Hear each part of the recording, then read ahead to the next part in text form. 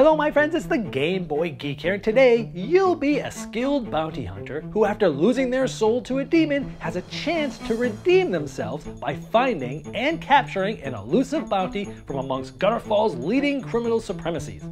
You'll need to guide your character through Gutterfall's many districts, collecting smaller bounties and fighting other players to earn money, upgrades, and clues that will help you identify your true target. Now, you'll win by being the first to deduce and defeat the supremacy.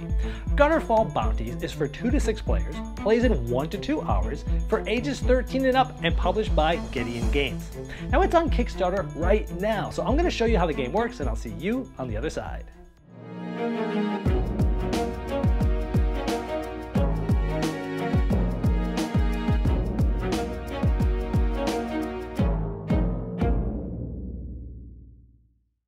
This is a Kickstarter preview, so all the art and components you see here are not final, they're a prototype. You're going to want to check out the Kickstarter link in the description of this video to see all the final art and components. In Gutterfall Bounties, you are a bounty hunter, and you'll get to pick one of these characters to be that bounty hunter within the game. Each of them has special abilities, but you get to pick your own. Now, there are 6 possible targets each game. These 6 are the supremacies, and only one of these will be the actual target of the game, but the others will come up and you may be battling them as well. Because at the beginning of the game, these are essentially clue cards, and these will all get shuffled up with the 6 supremacies and one sort of fake one.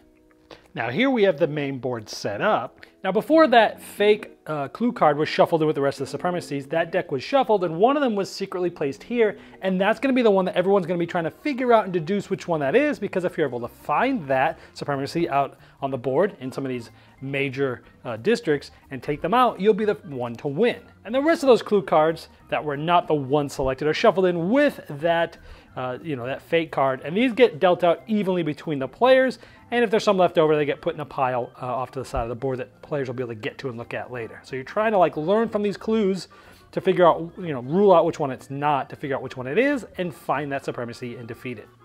Now this game has a deck building element. Every player will start with the same deck of 10 cards that you see here, and each player is going to shuffle their deck up a place in the draw pile to the left of their character. Now each player starts with 500 of the USEC, which is the currency, and on your turn essentially you're going to get 100 USEC to add, and you're going to draw 3 cards into your hand from your deck. Now on your turn you can move 1 space. Everyone starts here and you can go down the grid so it could be 1 space to here or to here and so on and so forth. So you can move first and then you can take the action of that spot if you want to. You can't take an action and then move. Now it doesn't cost actions to play cards, and some of the cards you'll be playing at different points during your turn, like in the Moto Taxi. You can use this to move 2 spaces instead of 1, and this movement counts as your movement action. So we got to move 2, so say we move from here to the rag market, and then we moved here to the docks. Now this essentially means that we are in this large major district here. The circles are minor districts, and these the rectangular sections are the major districts where the targets are. Now these targets are going to have different people that we're going to have combat against, and again we're trying to possibly find maybe the supremacy and defeat it to win, but we got to figure out who that is first. So we would flip up the top target from that deck, and there's all sorts of different characters you find in there. Here is a lowlife. This is the easiest one to defeat. This one is going to roll 2 dice against you, and it's going to hit you if it has this symbol, which is essentially ballistics, but if you're able to defeat it, you'll get that much USEC. Now you might play combat cards, and in a while I'll show you how you can get some armor and other weapons and such, but like here we have a firefight card. We can add 1 combat die to our roll, so let's say we play that card. Now normally we would have 1 die, but right now we'll get a 2nd die, and we have an ability that if no lasers are rolled, the ghost may re-roll her combat roll once. And this, the laser, is how the ghost gets a hit on the target.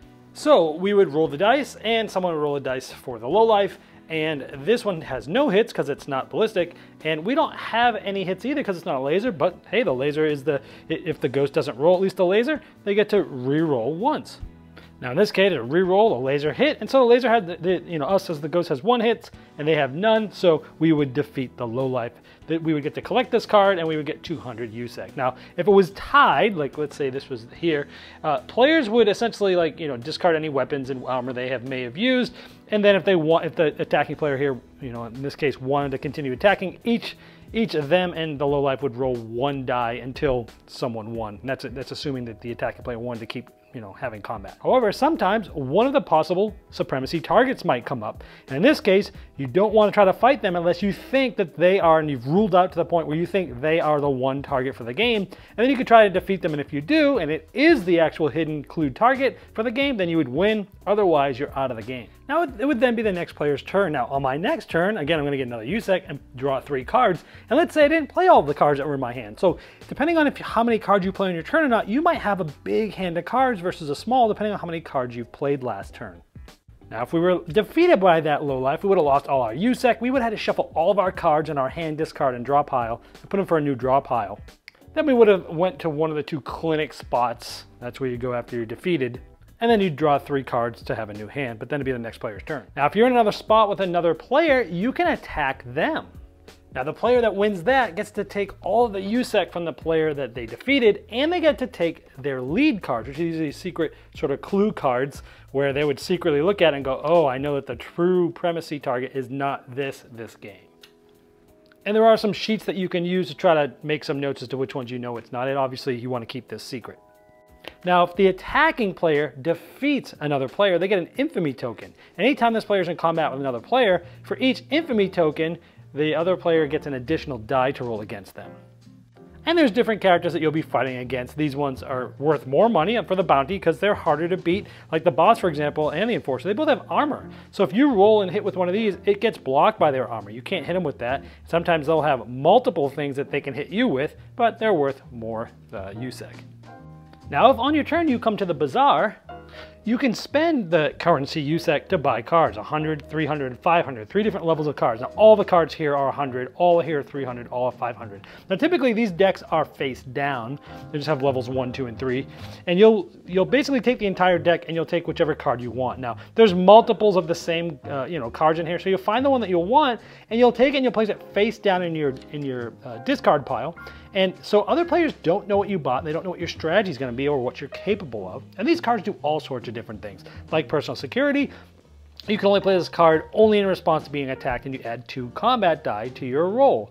Or planned ambush, add 2 combat die to your roll. Or tactical strike, add 3 combat die to your roll. And the red ones typically do that. They add combat dice to when you're attacking and such. Let's look at 3 others.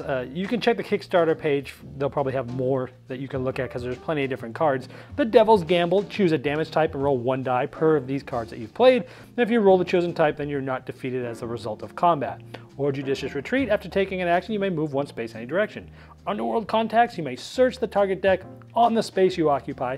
And those are the decks that we did in that, that major district when we were looking for who we were going to fight, possibly looking for the supremacy. And you essentially get to, search that target deck and place a card from that deck face down on top of the deck. This just allows you to kind of see who's there, who's next. Now, if you go to the arms dealer, you can buy a tier 1 or tier 2 card. They're weapons or armor here. So tier 1s cost 200 USEC, and like this is, they do different things. So they have different icons from the dice that will help you out. Like this one, this will help you hit anytime you roll that, or that, for example.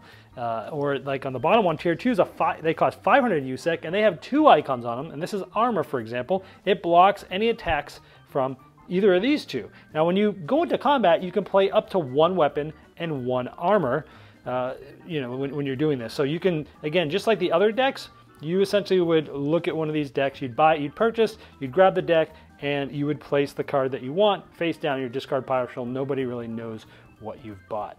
Now, the rag market allows you to permanently remove 3 cards from your draw pile, discard pile, and or hand to get 300 USEC. This is good for sort of culling your deck. And then obviously if you search your draw pile, you'll reshuffle it when you're done doing this. But it allows you to sort of cull cards and get some money for it. Or you might want to go to the secret market. Now, when you go there, you could purchase one of these lead cards. Remember, these are sort of those clue cards as to which of the supremacies it's not the target for the game. So you might buy this for 200, keep it secret, and go, oh, okay, it's not the kingfish. But you would put this, in front of you, face down. You could buy as many as you want for 200. Or you can sell one back to the market for 100. You'd shuffle that deck back up for each one that you sell for 100. Or you could buy a wiretap for 300. And then when you're in the same space as someone, they reveal a lead card to you at random. They shuffle their lead cards and they give it to you. You can look at it and you give it back to them. but then you remove the wiretap. So it allows you to sort of get clues from other players. So in a nutshell, that's how the game's played, and players take turns in clockwise order. But let's say, okay, you come to the deep slums, you flip over the target, and it's the tongue, one of the possible supremacies. Now, again, they've got 2 armor, they roll 6 dice and they hit on all this. If you're able to defeat the tongue, you would then secretly look at the 1 lead card that was placed under the board to see if you win.